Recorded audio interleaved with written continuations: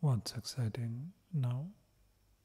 Tesla just announced a robot event on October 10th. That should be really interesting.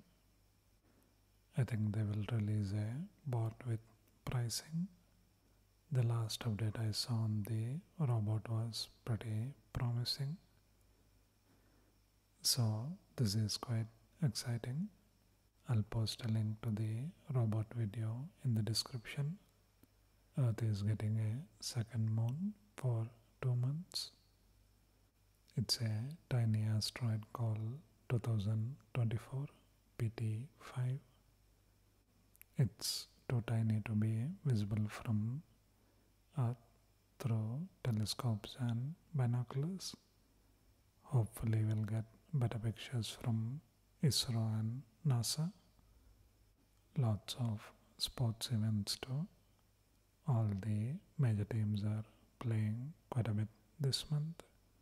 Lots of cricket and lots of football too. So many matches, so many festivals. We have Navratri, Dasara, and Deepavali all in the same month. Really excited for Diwali or Deepavali, especially for the fireworks. So, lots of things to be excited for. Quite nice. Check it out.